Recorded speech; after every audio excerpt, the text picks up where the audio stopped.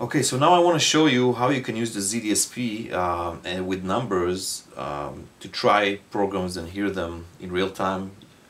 So what I'm going to do is I'm going to take Numberz, I'm going to plug in a cartridge. Now it doesn't matter if there's programs on the cartridge or not. In this case, in this example, this is a blank cartridge. Here's the Z-DSP. Right now we have a sound coming in, and if I put it all the way wet, there's no effect, so we don't hear anything. And I'm just going to plug it in. Now here's the important thing. When you plug in Numberz into the Z-DSP, you need to flip it. That means that the cartridge is on the bottom side, and you can see the little print say this side up.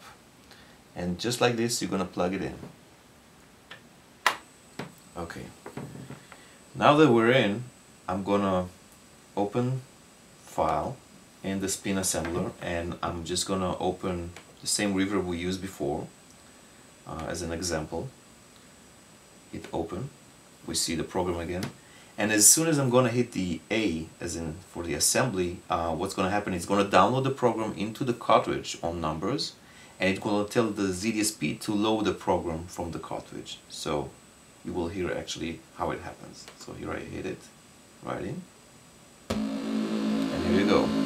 You can hear the sound immediately, and that's the reverb we had before. Okay.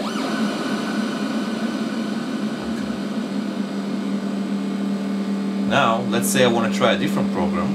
I'm going to go on File, Open, and let's say I want to take Room Reverb with Echo. I really have no idea what that will be, but let's try it. Open, and I'm going to hit Assemble. A different effect immediately.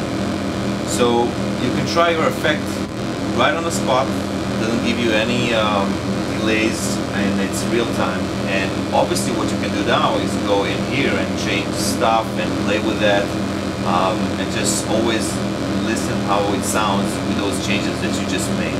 Very simple, very straightforward, nothing too complex.